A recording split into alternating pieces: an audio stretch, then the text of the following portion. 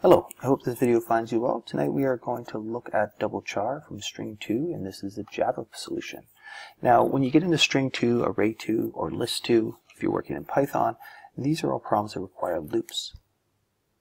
And that's the big idea you want to take away from this, is how do you write a loop and use that to analyze a string, or an array, or a list. In this case, the problem states, given a string, return a string where for every char, the original, there are two chars.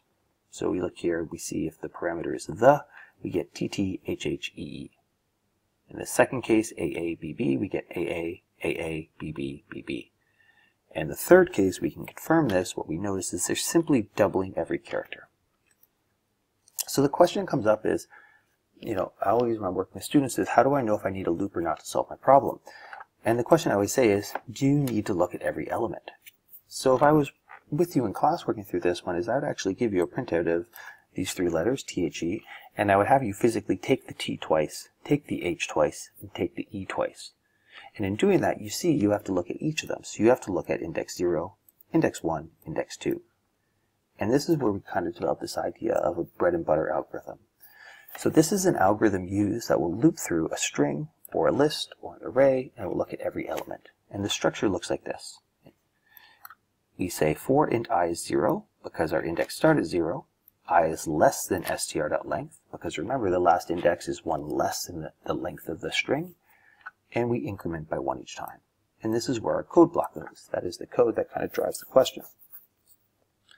Now, once you have this and you understand what this does, we can very simply play with this. We can do every second letter. We can all sorts of things. We can go in reverse. And now if we apply this to this problem, I need to take each letter in sequence and copy it twice. So we're going to use string construction. So I'm going to start off by making a string called new str, and I'm going to make it empty.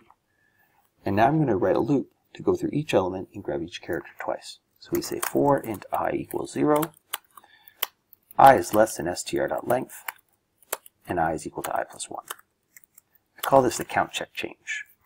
And we say new str is equal to new str plus str.char at I plus str.char at I. So basically I'm getting the character twice and I'm adding it to new str.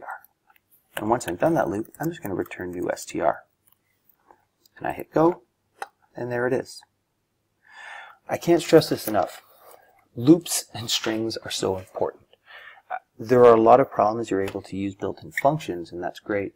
But at this stage, if you're a beginning programmer, taking the time to understand how to write a loop, to go through a string, or to go through an array, or go through a list, is really important in your development as a programmer. If you have any questions, please don't hesitate to reach out. Take care.